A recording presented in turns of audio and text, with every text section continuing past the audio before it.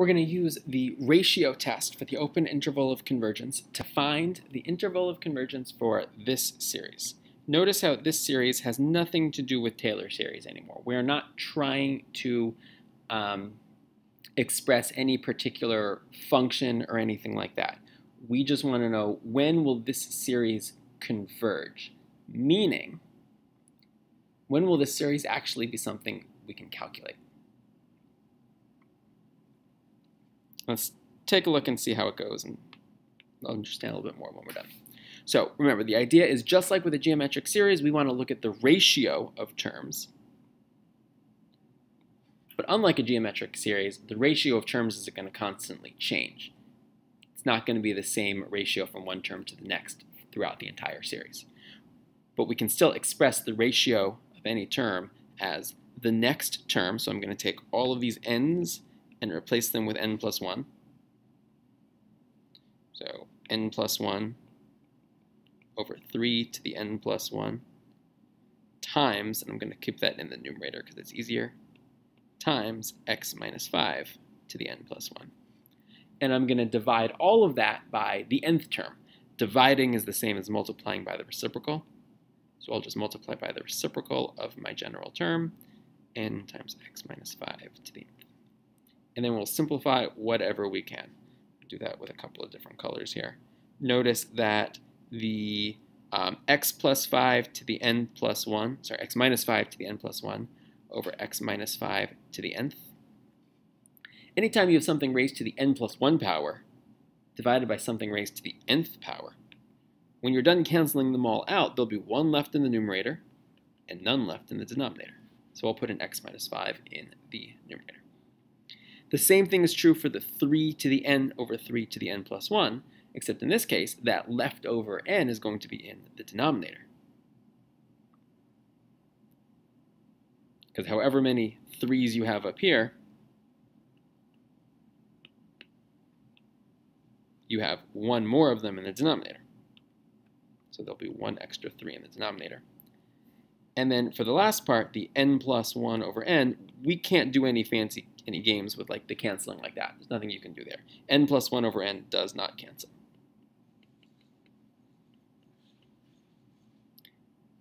And for any term, any pair of terms on our list in our series, that will be the ratio of one term to the next term.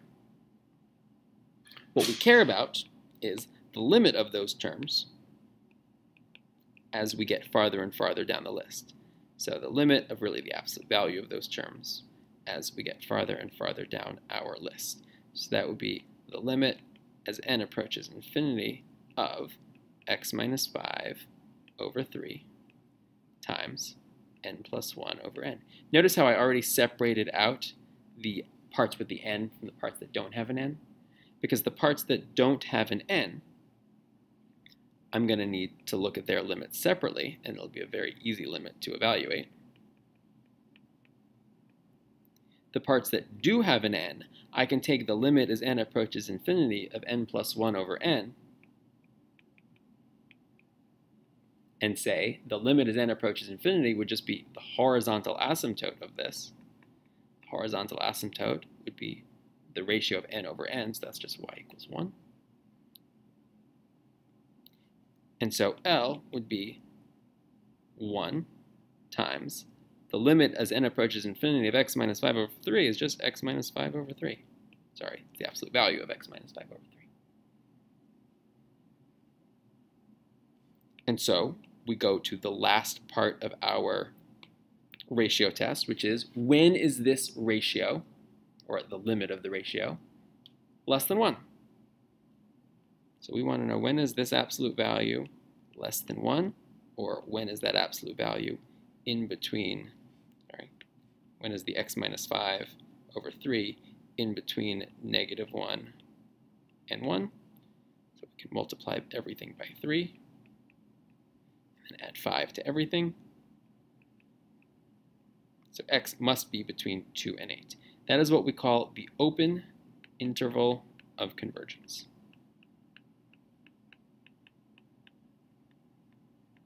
As long as x is between 2 and 8, then if I were to plug So if I were to plug any number between 2 and 8 in here, this infinite series would actually converge on a number.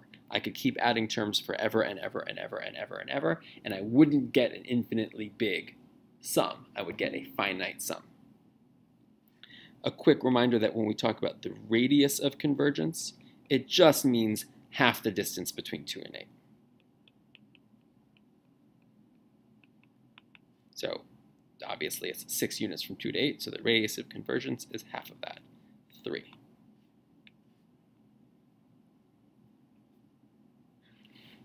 Okay, let's do another example, and we'll see how sometimes, funny things can happen. So if we look at, for this one, we're going to find the interval of convergence for an actual Taylor series. So we're actually talking about a function here, the Maclaurin series of cosine of x, which hopefully we remember is the sum of, it's alternating, -1 to the nth, of x to the 2n over 2n factorial. So we'll go through our process.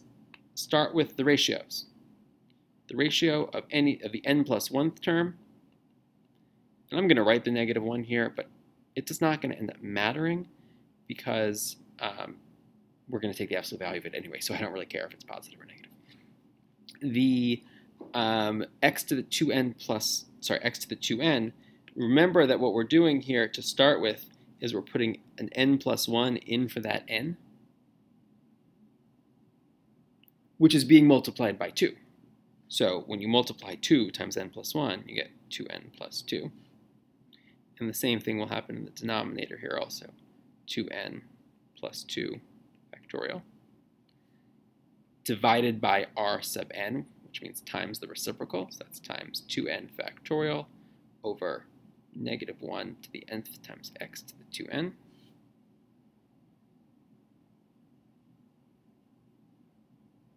And we can simplify this. We'll just put the negative here because technically it's correct. X to the 2n plus 2 over x to the 2nth. Well, you got to think to yourself, how many more x's are in the numerator than the denominator? Before it was just one more, but this time there's 2 more x's in the numerator than the denominator because whatever 2n is, 2n plus 2 is 2 more than that. So the numerator will have to be x squared. And the factorials are the opposite. The denominator is bigger. 2n factorial will cancel out almost all of 2n plus 2 factorial, except the 2 biggest numbers of 2n plus 2 factorial are 2n plus 2 times 2n plus 1. And then after that, it would be 2n factorial, and that would cancel out the 2n factorial in the numerator. So after everything's done canceling out, this is my r sub n, and then the limit, as this approaches infinity, sorry, put an n there, I'm not sure why, L is the limit of this r as n approaches infinity, so that's the limit of, it's really the absolute value, so I'm going to ignore that negative entirely, the absolute value of x squared over 2n plus 2 times 2n plus 1 as n approaches infinity. And again, I can pull out the x, separate the x squared from all those n's. The limit as n approaches infinity of x squared would just be x squared, but it's not going to matter because the limit as n approaches infinity of 1 over 2n plus 2 times 2n plus 1. Again, think of this as the horizontal asymptote. We have 1 over 2n plus 2 times 2n plus 1. That has a horizontal asymptote at y equals 0. So this would equal x squared times 0. So my L is just equal to 0. It no longer matters what x is. For every single value for x, if I go far enough along my terms, the ratio from one term to the next will just be essentially 0. We'll have a limit of 0. And since 0 is always less than 1, the interval of convergence